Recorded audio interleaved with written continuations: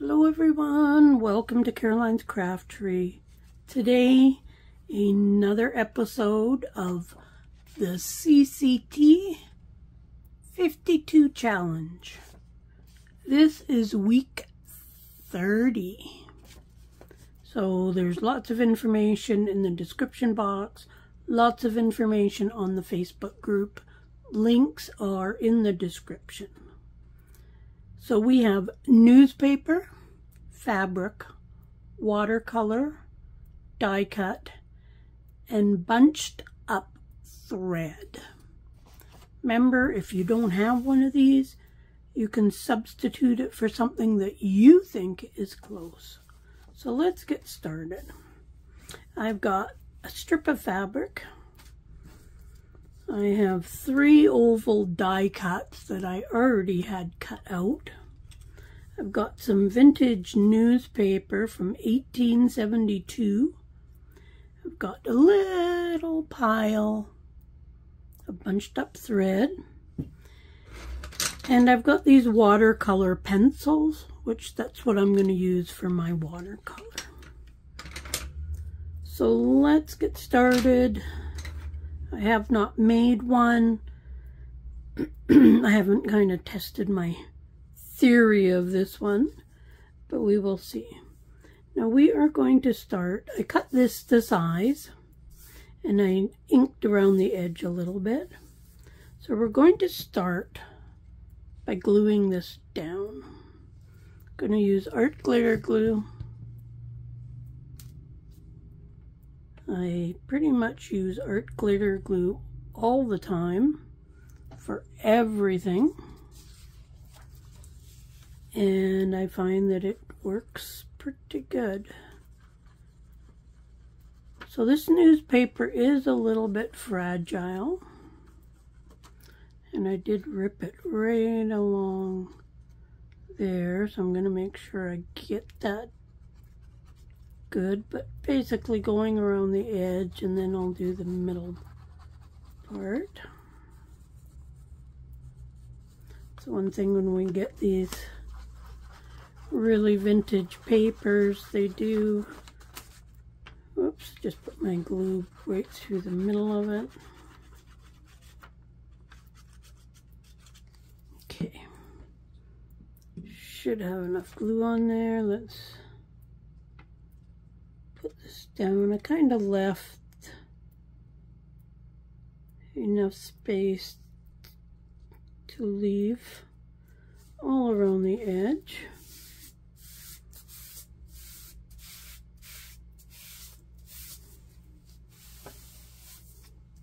It's a little bit off there, but that's okay.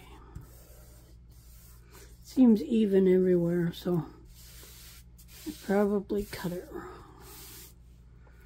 Okay, I want to ink up these things. These were just a die cut I cut out of old greeting cards. So they're quite a thick, heavy-duty cardstock. Okay, that one's going to be for something else. Now these, I want to glue these down. It's not really important where they get glued down.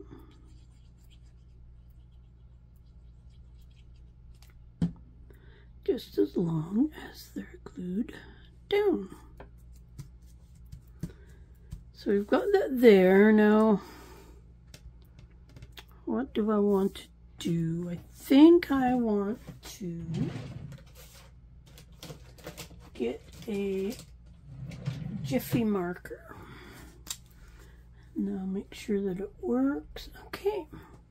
So now what I'm going to do, now I've seen this long time ago, and I even played around with it. But I'm going to draw a design on here, and then I'm going to color it in. So there's no rhyme or reason to how I want to put these in. I'm just going to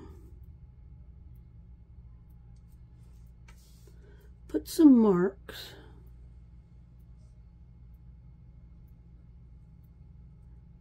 And then we're going to end up coloring these in.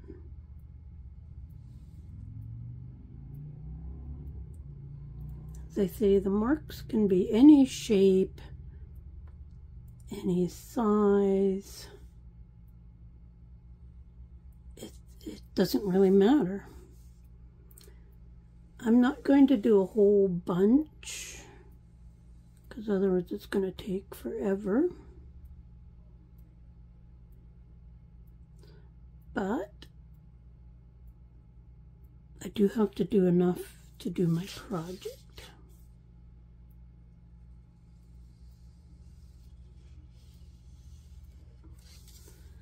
As I say, they can be any size, any shape, and I'm just kind of doing some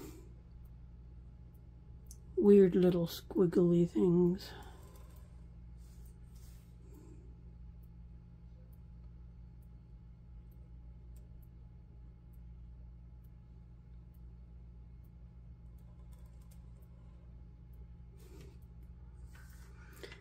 Let's do one over here.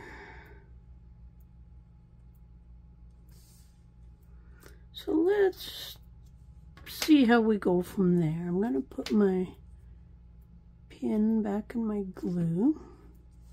I've picked out a few different colors. So now all that I'm going to do is I'm going to color in here. And pretty much just fill up what I just drew. Now there's not a lot in there, but I don't want to be coloring for an hour while you guys watch either, so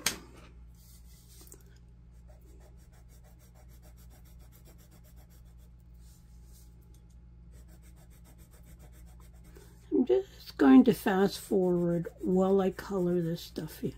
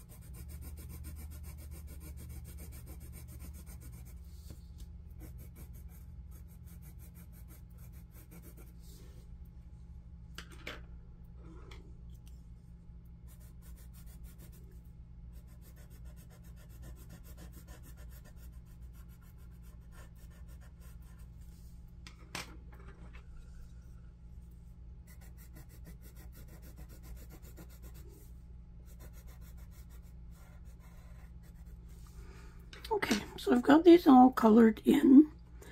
Now I wasn't too worried about getting right to the edge, because I'm going to take this water brush. It's one of the ones where you just put water in it. I always use distilled water. Just grabbing a tissue here so I can wipe up any little blobs. And that way the water never goes bad. So now I'm just going to go over where I put the watercolor, and that kind of blends it all together. Now, I don't want to put too much water on here. If I feel like I'm getting too much, I will just kind of wipe it a little bit. And I don't know if you've ever used watercolor crayons before, but they actually work really, really good. I really like how they turn out. And basically it gets rid of all the lines that you get when you color with pencil crayons, because this just makes it all blend together nice. Now it's not adding a ton of color, but that's okay because I didn't want a lot of color.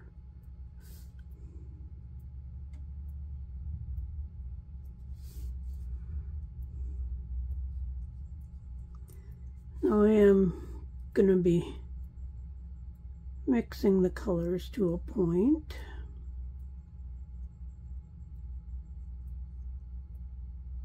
And that's okay too.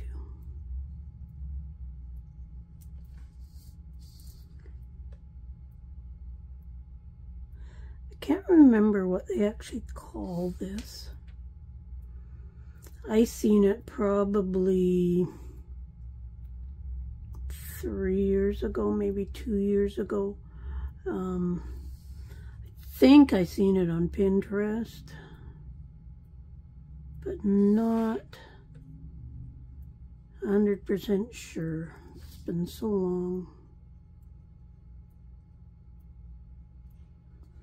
But some people do like an actual picture. I've done them too, where you get an old book page and you circle words on the book page. I think it's in an old video. Can't remember which video, but I think I showed it a few years back.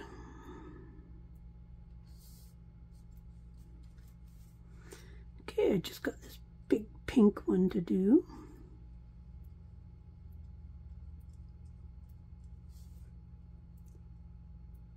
You can do quite a small space with these. You can also too like scribble on a paper and then pick up the color and put it on wherever you want it.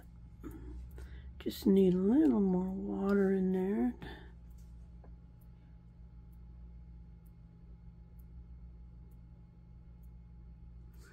The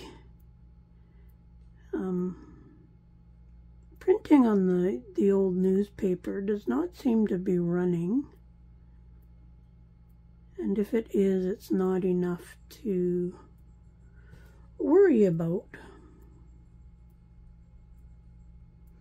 Just got this little bit to do. It's actually quite easy also to shade doing this, because you can just put more ink on where you want it. Okay, so that's all we're doing for that. Now I could get really in there and do like tons of it. So now this is actually going to be going down. So it's nothing fancy, but it's kind of cool and just adds a little bit of color to things. So let's go ahead to the back side. Now this little one is going to go in here. So I'm going to put my thread down in this corner.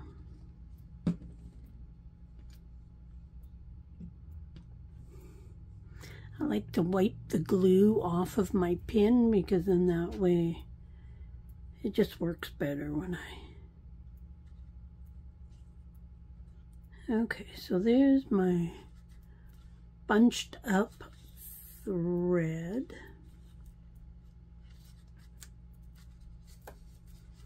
These were just from a material that I tore to put into strips, and then you always got to pull those couple of threads off. Now I'm going to put quite a bit of glue on that because I want it to go kind of through this thread, and that will help hold it down. Okay, I'm just going to hold that for a second because I want it to squash all that thread in there. And this is just to kind of blend it in with the other side a bit. Okay. I want to make sure those edges get down there nice and tight. Okay. This is going to go right up on this lip right there. And again, not a hard project. Something a little different. It's going to go into my book behind a paper clip that I made.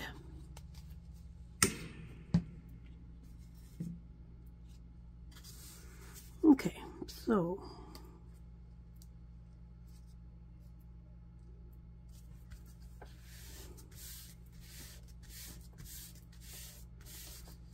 we got that there. And then on the back here,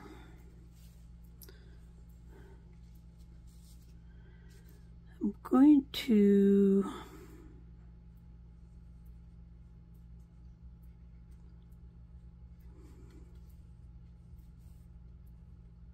tie a bow. Now I know there's ways to tie a really good bow.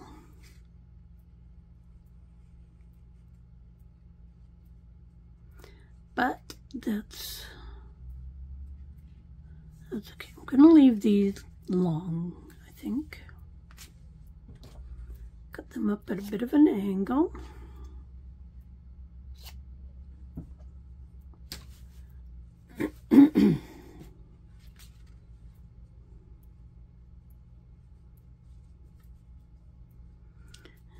Try getting these going in the right direction. I want them hanging down. So I want to put some glue right along there to put my bow down.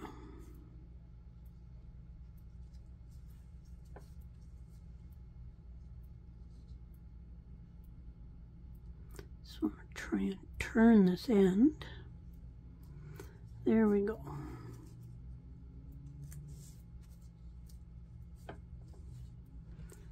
Now I think I want to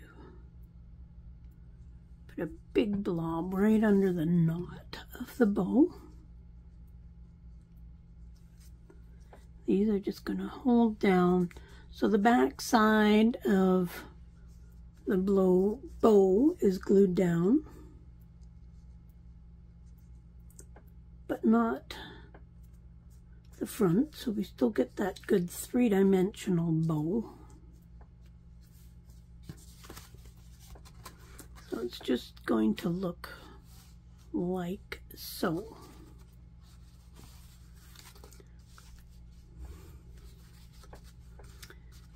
Now,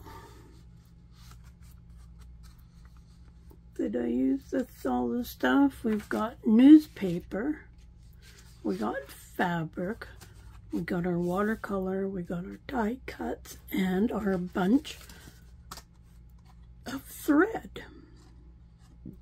So there we have that. Let's bring in our book. Now I've got a paper clip right here that I made. I made that for week 13.